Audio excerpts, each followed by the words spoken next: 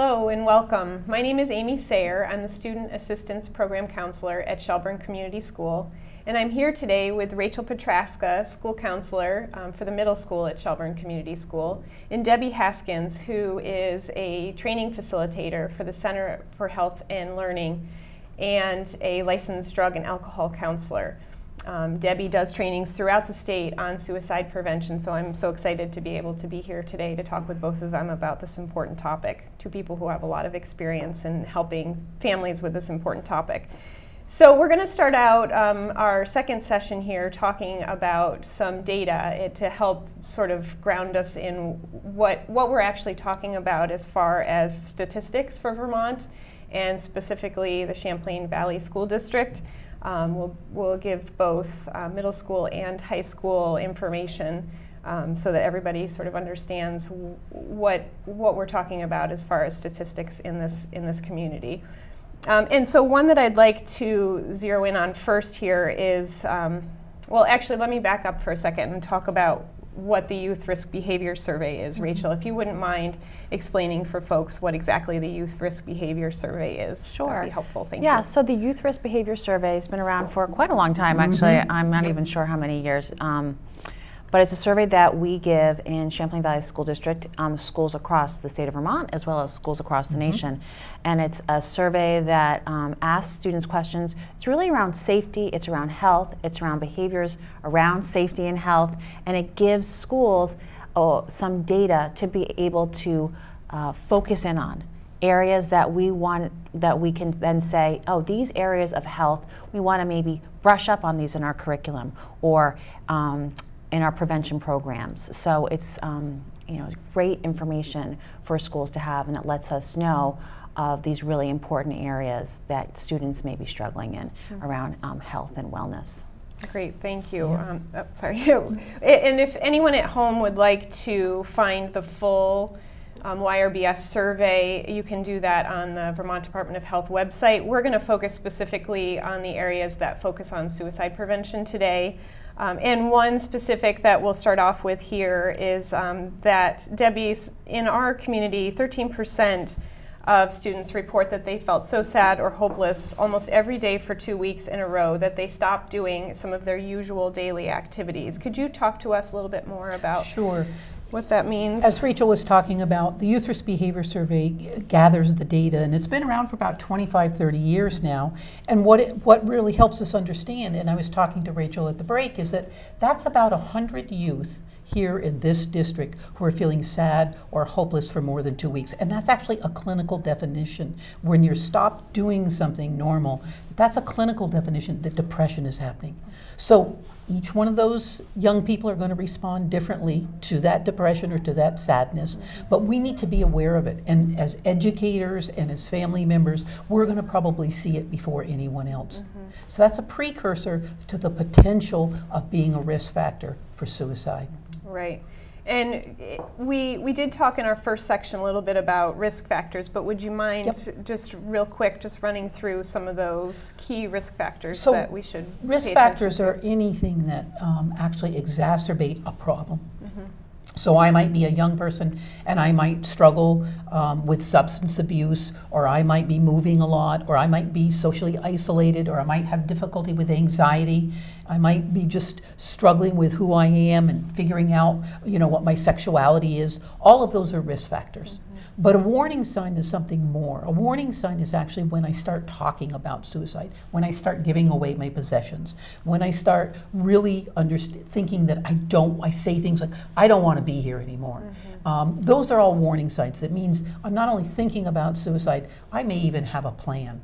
And so those risk factors, coupled with other things, meaning availability. One of the things that we talk a lot about in suicide prevention is suicide, the actual thought of taking our own life, is a very short window. And parents need to understand that is I may be thinking about it but not wanting to act on it.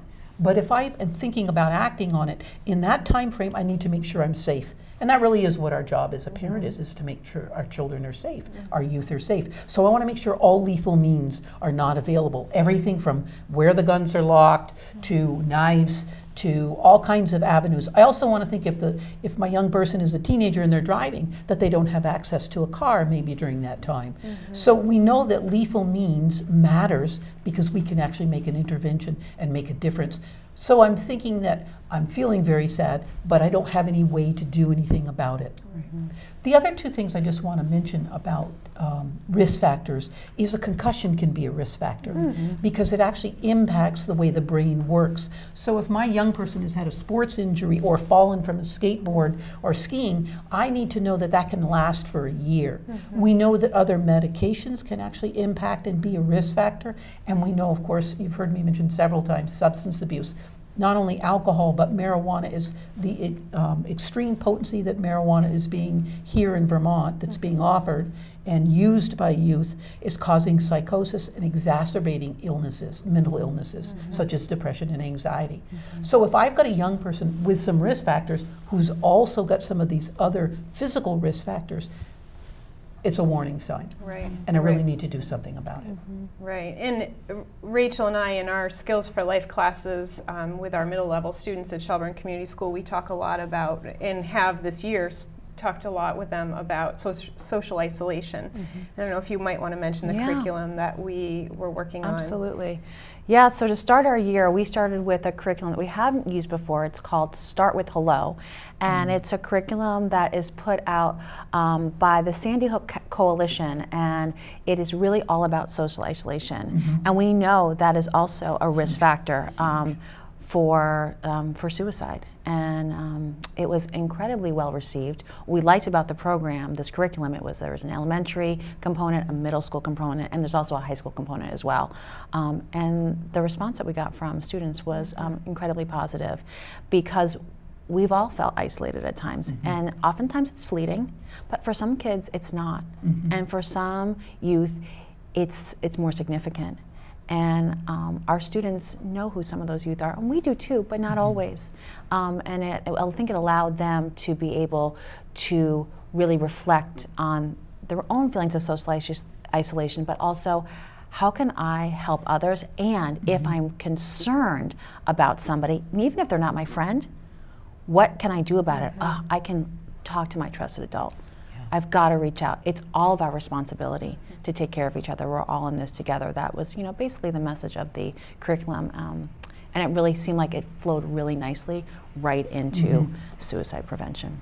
Because we know that belonging is huge. If kids don't feel belonging, and as you're talking, Rachel, that's absolutely one of the core components of, and what we know now when suicides happen is we often hear how isolated they were, whether it was in their room or within their family. And had people come together and talked about that, they might have seen it as a collective group. So you're absolutely right. We all have a piece to this that we need to really focus in on. And that we need to pay attention to the feelings that these kids are having and not sort of fluff them off onto the side as being dramatic or something like that. If there's attention-seeking behavior in any way, we need to pay attention to it and recognize that that they're hurting and struggling, and be able to help them as best that we can. I like to say to parents, if parents will say to me, well, oh, are they just seeking attention? Yes, and give it to them, and give it to them positively, and it needs to be consistent. And I know that schools have policies in place for that very reason, is that every time you either talk about hurting yourself or harming yourself or someone else, we're going to pay attention to that, because something's going on and they don't know how to cope with it. And this is really about coping. I'm showing this behavior because I don't know how to cope. Debbie, could you talk a little bit about depression, just in the sense of, for some, every once in a while Amy and I will get a question around depression. Well, is my child really depressed? And do I take that seriously? I think you always take change seriously, and it could be, depression shows up in many different ways. Males tend to be angry sometimes and actually project it outwards, and females sometimes take it inwardly. Sometimes they're not eating, sometimes they may be cutting. There's lots of different coping skills that people use when they're feeling sad. So my first line is always, you need to get your youth to a doctor. You need to let them have that discussion with them, because it may be clinical and it may be chemical, and there may be something going on more than. So let's get it checked out. And I was thinking about this on the way over is, you know, I don't take care of my car myself. I actually, you know how to check the oil and do some things, but I go to experts when I want an expert opinion. And I think sometimes as parents, we think that that's not okay. And I really think that getting someone to the doctor, because a doctor can shut the door and have a conversation with your youth that you might not have, and they might send you out the room, but that's okay. So we need to flush out whether it is true sadness over an event, or something chemical. Yeah, thanks for explaining that, because I think that's really helpful. It is hard. It's hard for parents. And thank you both so much for this time together today. We are going to be having 2 more conversations about this important topic, so I hope that folks will tune in and get as much information from these 2 professionals as possible, because as much information as we can get about this topic, the better. So thank you all so much, and please feel free to reach out to any of your school counselors should you have any further questions or just want to have a one-on-one conversation about this as well. Thank you.